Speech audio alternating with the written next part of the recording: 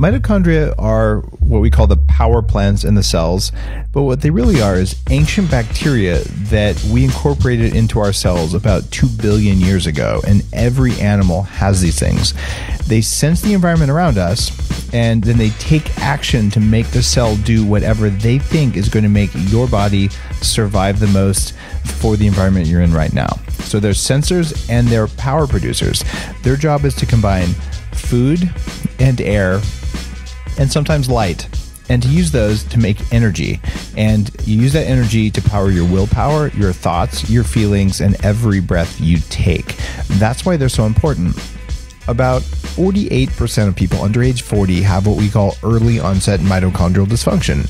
They take a unit of food and a unit of air, and they don't make as much electricity from it as they should. And that electricity is what makes you do what you do. And everyone over age 40 has mitochondrial insufficiency, and they call that aging.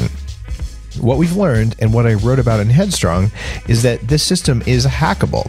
Since these little guys listen to the environment around you, that means if you can change the signal they get, whether it's your lifestyle, your exercise, temperature, light, your food, or even what you put in your coffee, any of those things can change the way your cells make energy, which changes the energy you have to be you.